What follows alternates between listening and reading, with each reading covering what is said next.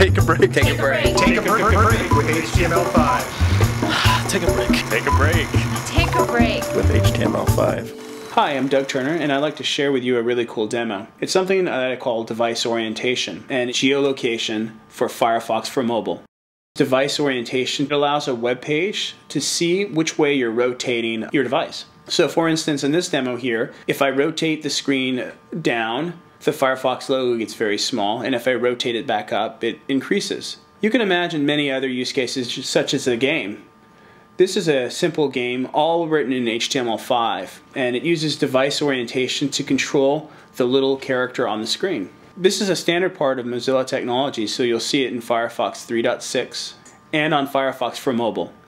Geolocation was introduced in Firefox 3.5. It allows you to share your location with a website. This is a standard part of HTML5 now, and we're bringing it to the mobile phone.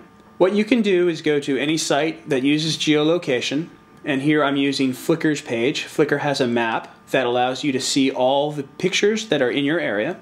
One of the buttons on the side you may notice says Find My Location. Now if you press this button, you'll see an info bar show up and it asks, would you like to share your location with Flickr? So clicking Share, Firefox for mobile is trying to figure out where you are, and it will share that location with Flickr.